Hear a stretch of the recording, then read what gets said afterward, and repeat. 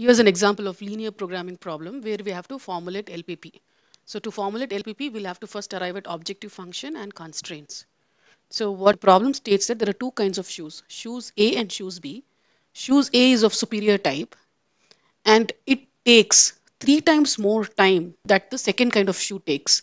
So if the second kind of shoe takes 1 hour, then shoe A, that is the first kind, will take 3 hours. And there are other parameters given here.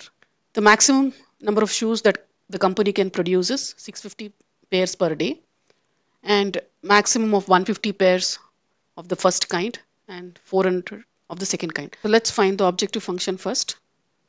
Objective function Z, which is to maximize profit. Now profit per pair of shoe A and shoe B is given.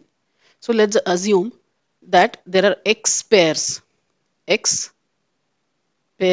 of shoe A and Y pairs of shoe B.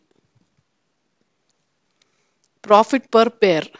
What is the profit per pair for first kind is 400 and second kind is 105 rupees.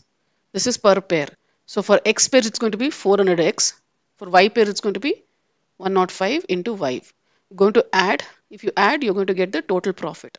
So what is objective function? 400X plus 105Y. Now let's arrive at constraints. So what are the main two types of shoes we have? Shoes A and shoe B. So shoe A, shoe B. What are the other variables we have? We have time. Time is the only variable. Time taken to manufacture the shoes. So shoes A takes 3 times more time than shoe B. So if shoe B is taking 1 hour, shoe A will take 3 hours. And what is the maximum amount of shoes that can be sold? So number of shoes that can be sold per day. Sold per day. So shoe A, the maximum number of shoes that can be sold per day for shoe A is 150 pairs. And second type is 400. This is max. 150 max. And what's the total number of shoes that can be produced per day? Total shoe A and shoe B, if you add together, only 650 per day. Now let's come up with linear equation. So first constraint we will write. So it's taking 3 hours per shoes.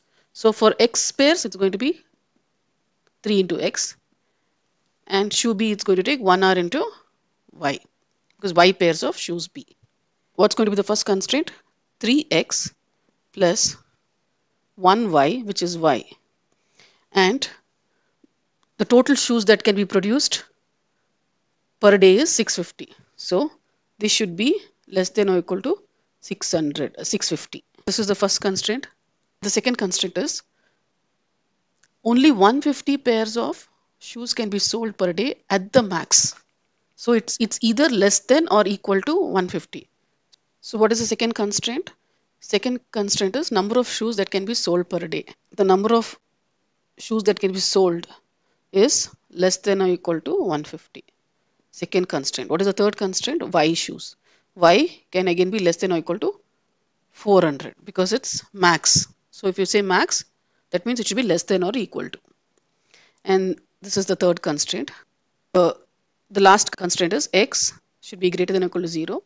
Y should be greater than or equal to 0. So obviously, right, we cannot have negative number of shoes being manufactured.